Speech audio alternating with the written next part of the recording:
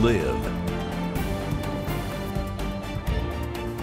Well, we've got some snow-covered roads out there. We're taking a live look at I-65, and not a lot of traffic at this hour. With that snow did come down, though, between 6:30 and 7:30 this morning. Has moderate snowfalls, even some whiteout conditions. And Marvin, you were talking, you saw something on Facebook about maybe some slide-offs. Yeah, you know, just something to pass along to the viewers. If you are headed out this morning and you do have to travel on the Interstate 65, according to Indiana State Police, has multiple areas that are icy or snow covered, and troopers are on the scene of multiple crashes and slide offs. So please, this morning, if you do have to head out, please use caution if you have to be on the interstate. I did, during the break, call Lafayette Police Department to check and see if there were any concerns in the city, and right now they aren't reporting any slide offs or hazardous conditions on the road. However, it is slick out there. Yes, they did slick. say that. So, you know, if you've got to, go out to the county or anything like that, or you're going to be on those county roads or the interstate. Especially the secondary roads, the side roads. Absolutely. And we saw that just a few minutes ago in West Lafayette. There was a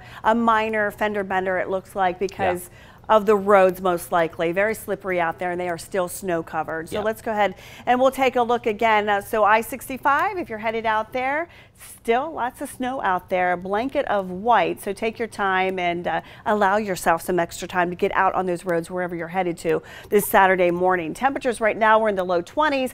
We're not going to rise all that much. We're pretty much going to stay here. This is where a very cold now in place as a strong cold front worked its way through, and we are dealing with some northwest winds. They are brisk, and this is the wind chill. This is what it feels like. So we are down into the single digits in Kokomo, 9 degrees, Logansport 9, that's what it feels like, 10 degrees in Monticello, and it feels like 12 degrees in the greater Lafayette area. So we did have that snow that came down, and that was causing some low visibility. So now it's slightly improving as that snow is coming to an end, but we do have now, you can see low is down to 2 miles out, and that is because of the snow, the blowing snow. It is a light fluffy snow, so it is causing some whiteout conditions. And you can see this here, this big batch is making its way off to the east now, out of the area. We've got some drier conditions, as you can see, as you head to the north and to the west. So this snow is going to be tracking out of here. We're going to zoom in and show you. We do have the yellow, or the darker blue rather, sorry,